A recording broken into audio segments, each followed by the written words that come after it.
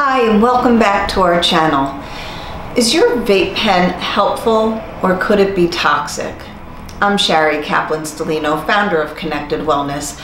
I am sure you have been hearing in the news all different things about vape pens, so I thought I would help set the record straight. So most of the vape pen information that you're hearing does have to do with the e-cigarette industry. But for the cannabis industry, I wanted to share with you some basic guidelines that have been put out there by some of the experts who are producing vape pens. So here's that information. 1. The cutting agents that are used to make the vape pen matter. You should only have cannabis and an organic cutting agent in that vape pen. So when you purchase your vape pen at the dispensary, remember to ask, what is in this vape pen? Pure cannabis with an organic cutting agent, or does it have something like flavoring or polyglycol? You do not want that. You want organic cannabis and you want an organic cutting agent.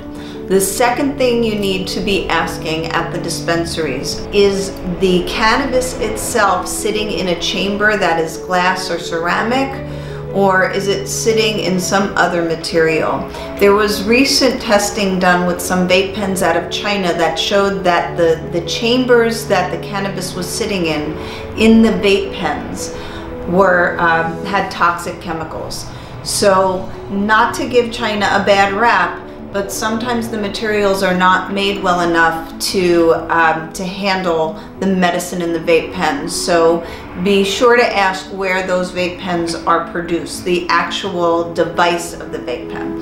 And then the third thing that there has been a lot of talk about that could help make a vape pen safe is that the actual medicine in the vape pen is not touching any metal or any of the heating coil. That means that there would be a ceramic separation between the heating coils and the actual medicine. So that's another question that you can ask at the dispensaries. I hope that's helpful for you when you go to the dispensaries and go to purchase your vape pen, so that you can pick a vape pen that will be more safe for you. I hope this information has been helpful, and as newer information comes out, we will share that with you in up and coming videos as well. But in the meantime, if you liked our video, please like it and subscribe to our channel. And remember, cannabis is a life-changing medicine, but only you can change your life.